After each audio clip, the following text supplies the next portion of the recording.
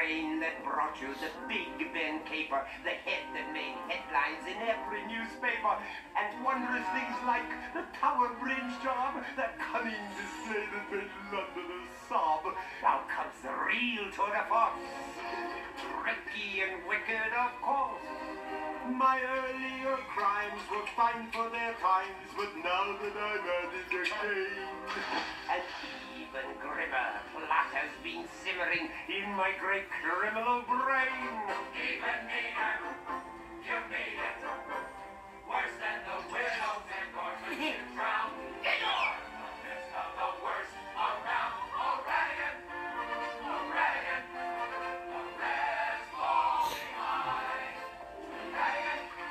To Reagan, the world's greatest criminal mind. Thank you. But it hasn't all been champagne and caviar. I've had my share of adversity, thanks to that miserable second-rate detective, Basil of Baker Street. For years, that insufferable pipsqueak has interfered with my plans. I haven't had a moment's peace of mind.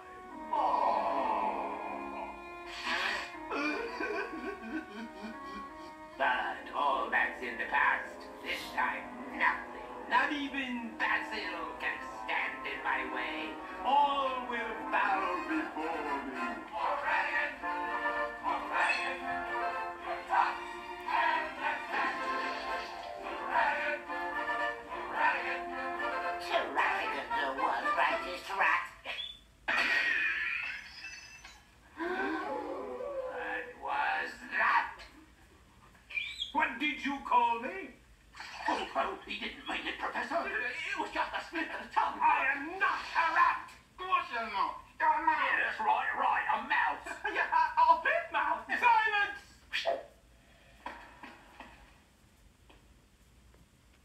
Oh, my dear Bartholomew, I'm afraid that you've gone and upset me. You know what happens when someone upsets me.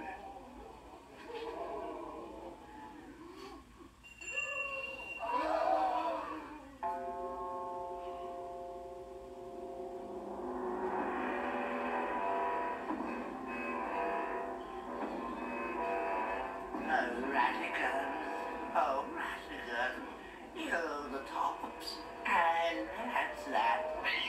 Yeah. To Ratigan, to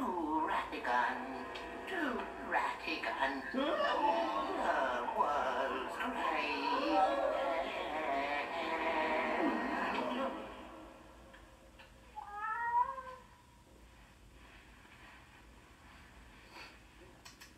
Oh, Felicia, my precious, my baby.